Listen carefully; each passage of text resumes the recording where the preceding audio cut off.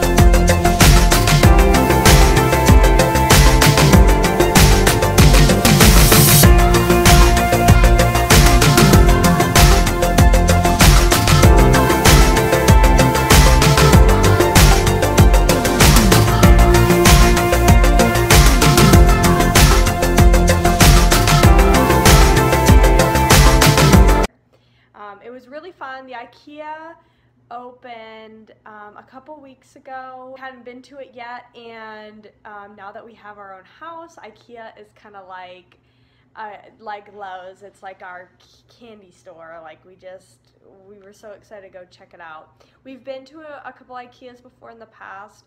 When I got my first apartment, I went to IKEA and I bought a whole bunch of stuff, really easy things to put together. Sometimes IKEA is great because it's really cheap and they have a ton of different things to choose from. And other times IKEA stinks because the furniture is ridiculous to put together and you get so frustrated and half the time it doesn't even turn out how you want it to. We had a dresser that I bought and my dad put it together. I think I helped a little bit, and like the directions were no help. And when we were all finished, like said and done with it, and we built it, like the drawers wouldn't even close all the way. So a word to wise, if you've never been to IKEA, just be careful whatever you get, because it comes totally unassembled and you have to assemble it yourself. Oh, I'll show you right here, this table right here in front of me. This is from IKEA. Like that, the TV stand, the TV's on, it's actually a bookcase. That's from IKEA. So Anthony and I, we really like IKEA. So we wanted to go check it out. We wanted to see, you know, what could we do possibly with our house. Thankfully, the IKEA is actually really close to us, so we didn't have to even drive that far. And you go in, and IKEA is huge.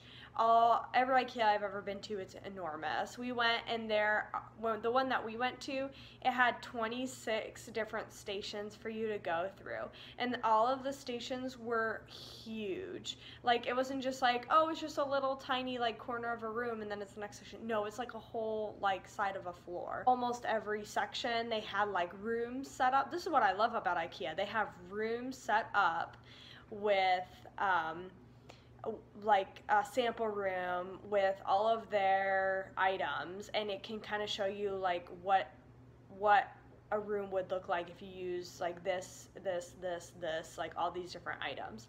And it's really cool because some of the rooms, like they kind of set it up that it was more like urban living and more like in the city. Like there was one then that the backdrop, like the wallpaper that they had was kind of like, it made it look like it was a rooftop. Like if you had an apartment in the city and then you had like a rooftop that you could like go out eat dinner out on, they had kind of like that. They have more like country kitchen and things like that. It was really cool to go in and see. And when we went, the IKEA was packed. You can see in my videos, there are just people everywhere. I mean, we aren't the only ones who like IKEA. It was really cool. It was really neat to get some ideas. I don't know if I've talked about this before, but we are really wanting to make some changes to our house once we get the money together.